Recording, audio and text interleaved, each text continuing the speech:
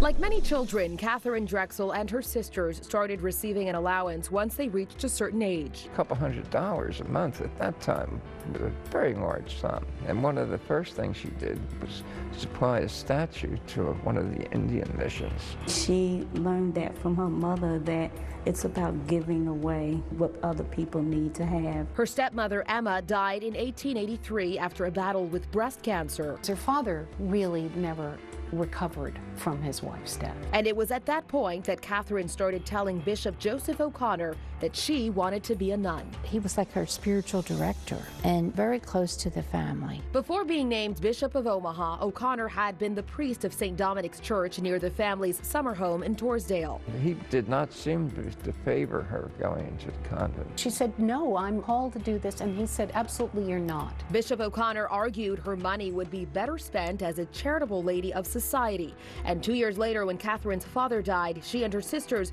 were suddenly staggeringly rich, with an estate valued at nearly $16 million.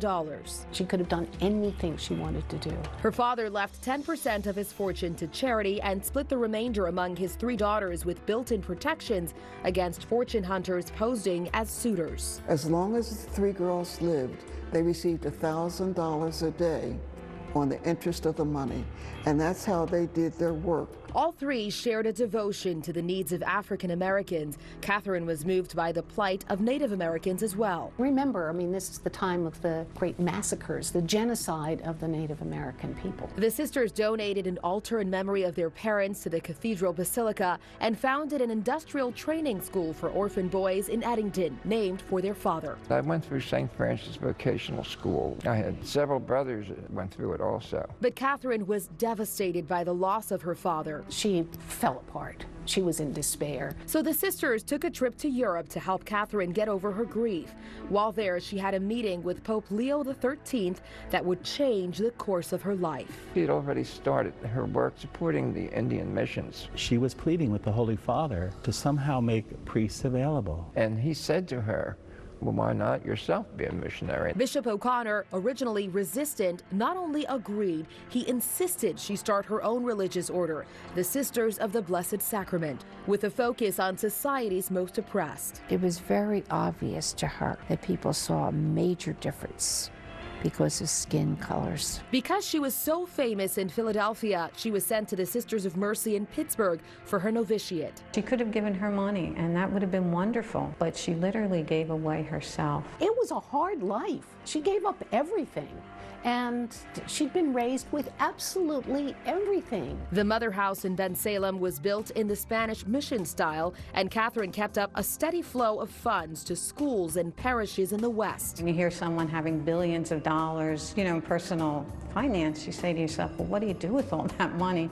And Katherine would say, here are the needs. Do this, this, and this. For African Americans, she built Holy Providence boarding school on the grounds of the Mother House. 4 generations of my family went to school here. And she opened missions and schools throughout the segregated South. The idea that you were starting a school for blacks, number 1, not my neighborhood, and number 2, don't educate them. She never let anything stop her from doing anything what she knew what was right. She used straw buyers to purchase new properties. She couldn't buy it in her own name. They wouldn't sell it to her if they knew that's what it was going to be used for. One of her schools in Beaumont, East Texas, the KKK posted the school threatening to burn it down. Her aim was evangelization and education. Saving souls is part and parcel of social justice. She created Rock Castle, a boarding school for girls on a former slave plantation in Virginia. But her jewel was Xavier University in New Orleans. It's the country's only historically black Catholic university, and among HBCUs, it ranks among the top in graduates who go on to careers in medicine, the sciences, and judgeships. And on its construction, Mother Katherine spared no expense. Xavier, she wanted to be built out of Indiana limestone. Because, she said, the students there should have the best, but she took her own vow of poverty very seriously. She would actually take the pencils away from the students, give them new pencils, and use their used pencils.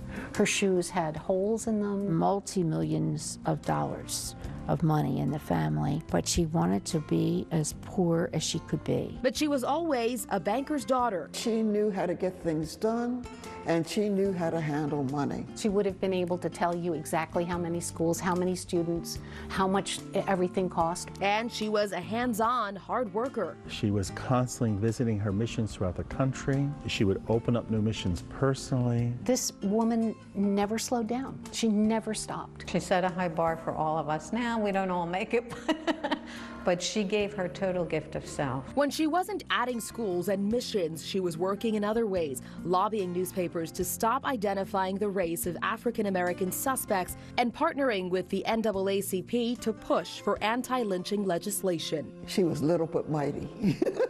There was a fire in her, and we need people on fire like this today. For St. Catherine's Sisters of the Blessed Sacrament, the mission continues. After teaching students in rural Louisiana and Harlem, New York, Sister Lynn Marie Ralph is now Director of Education at St. Martin de Porres in North Philadelphia. Mass is at 10 o'clock every Sunday, and I promise you, you will be blessed. Sister Donna Breslin helped start a Meals on Wheels for seniors in Louisiana, served the Puebla people in New Mexico, and ministered for 12 life-changing years in Haiti. We had many children who were malnourished when we first came down there. And after 4 or 5 years, people in the community would say, our children used to go to the cemetery, but now they go to school. I just returned from Jamaica. Sister Faith Okerson taught in Atlanta during the Civil Rights era, then went to St. Ignatius in West Philadelphia, one of 4 historically black parishes in Philadelphia. All 4 were heavily funded by the Drexels. She and the sisters mean so much to me. Dr. Trudy Brown went to school at Holy Providence. Here I am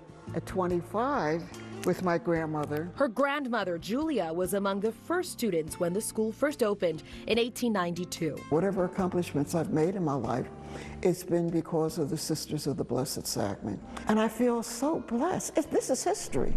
Even before Catherine's death in 1955 at the age of 96, the calls for canonization had already begun.